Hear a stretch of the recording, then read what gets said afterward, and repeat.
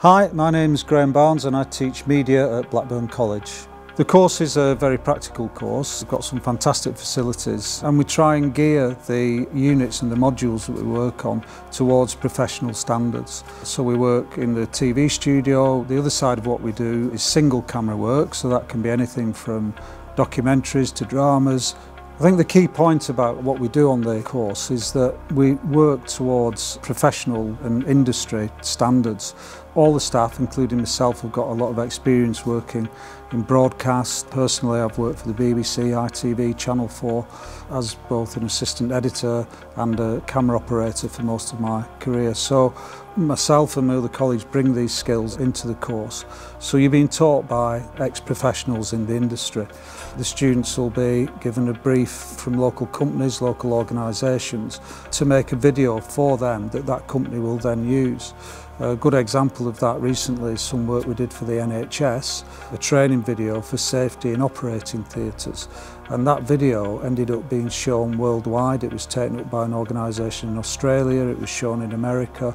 So the students produce work that gets a real airing on the net and on company websites. The course is A-level equivalent. If you get a distinction on our course, then that's equivalent to 3 A stars at A-level.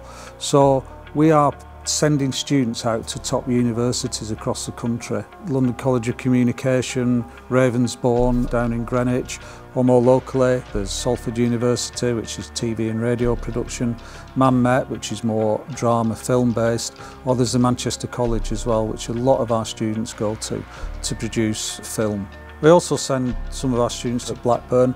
There are courses in animation and games design that some of our students choose. Since I was last working in the industry, things have changed quite a lot. So what we find now is that businesses have their own in-house production companies, and that's an area where people can get work after leaving the colleges as well. We had one student that ended up working for Blackburn Council, making videos for them. We've had a student go to a local production company as an apprentice.